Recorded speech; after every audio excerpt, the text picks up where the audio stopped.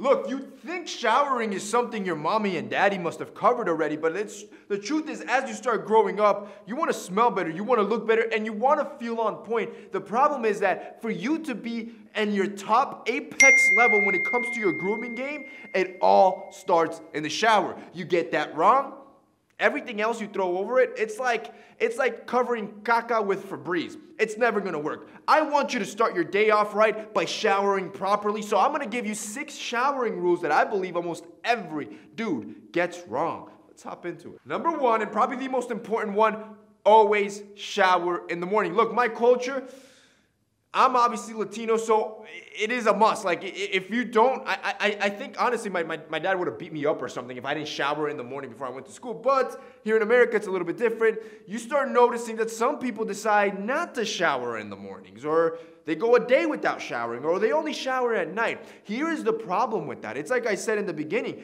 If you're just rolling out of bed, think about this. You just spent 8 to 10 hours rolling in your sweat, rolling in dirty bed sheets that are filled with bacteria, rolling in your oil, rolling in your own dead skin cells. You also sweat all night because your body never shuts off. Your metabolism's still going. Then you're going to get up after 10 hours with bedhead, with a nasty breath, and completely dirty and walk out the door. It doesn't matter how much fragrance you put on that body. I'm not going to say it, but you already know where I'm going with this. The point is, boys, you need to start your day by showering in the morning. This is a must. It is the most hygienic thing you can do to wash away all the dirt from the night. And also, it's like you're starting off with a clean slate with your body, where any sort of fragrance or product that you throw on will actually stick to the skin because your skin is not filled with dead skin cells and sweat and oil and bacteria. You're starting clean to make sure you smell clean, and more importantly, you feel better. It's like a confidence boost when you start the day and you know you've taken that nice, good-ass shower. Which takes us on to rule number 2, keep your showers under 10 minutes. See, most dermatologists suggest for you to keep your showers actually under 5 minutes.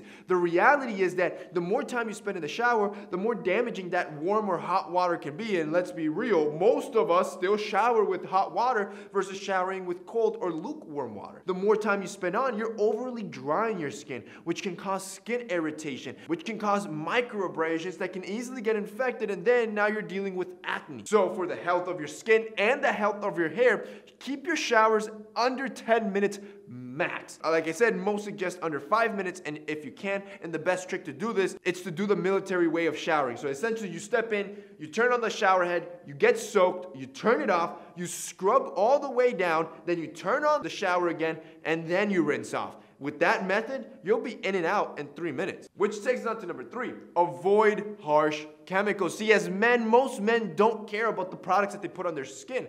Women do. This is why most of you are probably using shampoos, conditioners, and body washes that have parabens or sulfates, stuff that's damaging for your skin. And while yes, it does clean you, it has the same cleaning agents as dishwashing detergent. You're not gonna treat your skin like dishes in the sink. This is why you need to be careful with the products that you get. And this doesn't mean that certain active ingredients are bad. You just need a good mixture of natural and active ingredients to make sure you get the effectiveness of those scientific ingredients with the gentleness of those natural ingredients. So, knowing this, I legit have been spending months on our new heat grooming body wash. I kid you not. Matter of fact, come with me. See, most people don't understand the months of work that it takes for us to do a launch. We've been working on this for over 6-7 months already. See, what you see here is about 20 to 30 of the best-selling body washes at every price point. This Joe Malone is like 90 bucks. This one here was about 110 bucks.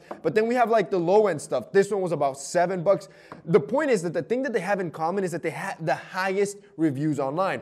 We tested these for about 2 months, judging them across different categories, from scent to moisturization to cleanliness to how they felt. The whole performance part, we judged them and we found the best 10 of them. We grabbed the best 10, we grabbed the ingredient list, and then we saw what active ingredients were the ones that actually worked and delivered the effectiveness. We then went to 4 different labs and then sent that ingredient list to 4 different labs. Like, this is a whole process, right? Then we narrowed it down to the best lab, the lab that was able to replicate the first best sample, which is what we got here. We test each sample for about 1 to 2 weeks.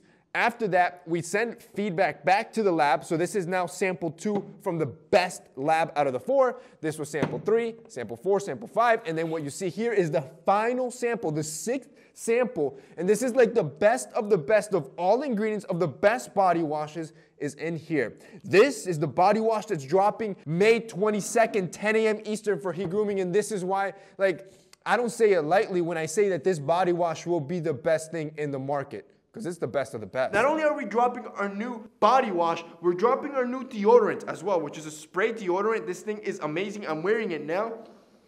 Bro, not only do you smell amazing, no sweat stains, no streaks on your clothing because it's a spray that dries clear and you're guaranteed to smell fresh all day. So we're going to be dropping those 2 products. Plus, we're also restocking our facial scrub and our toothbrush that's sold out in literally like, I think the facial scrubber went in like an hour.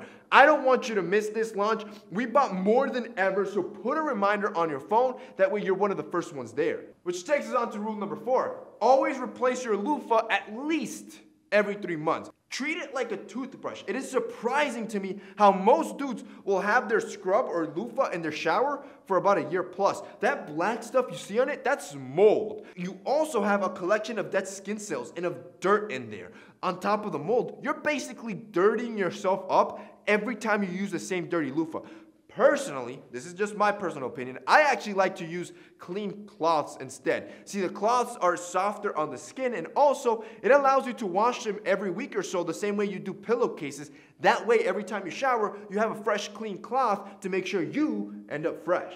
Number 5, never, let me say this one more time, never use a 2 or even worse, a 3-in-1. Yes, there are 3-in-1s. Shampoo, conditioners, and body washes all in ones. See, like I said, most men don't care about the products that they put on their skin. This is why these big companies can make 2-in-1s and 3-in-1s for men, because they know men will buy it. But now go down the women's section. I guarantee you, if you find one, I'll be surprised, because those same brands understand that women would never buy that for their own skin because women are more conscious of what they put on. I don't want you to ever throw on a 2 or 3-in-1. See, this is half-assing. It's basically half-assing the product, which ends up with a half-ass result when you step in the shower. I want you to have a separate shampoo, conditioner, and body wash every single time, and don't even worry about it, because for Q3, we're already working on the shampoo and conditioner, and just like we did with the body wash, it will be the best of the best in the market.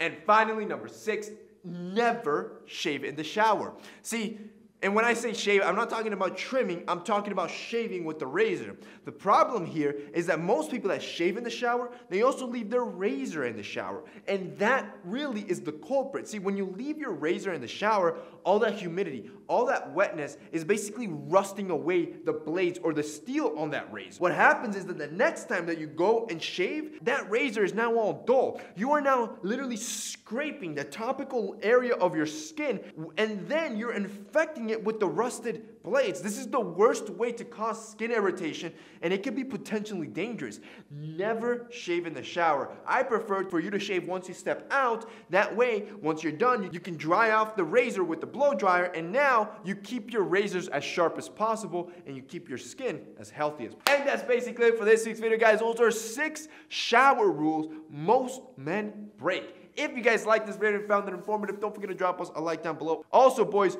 don't forget to put a reminder on your phone, May 22nd, 10 a.m. Eastern. Our new products for Heat Grooming is launching, and I want you to check this body wash and deodorant. It's gonna fly. That's it for me today. See you next time.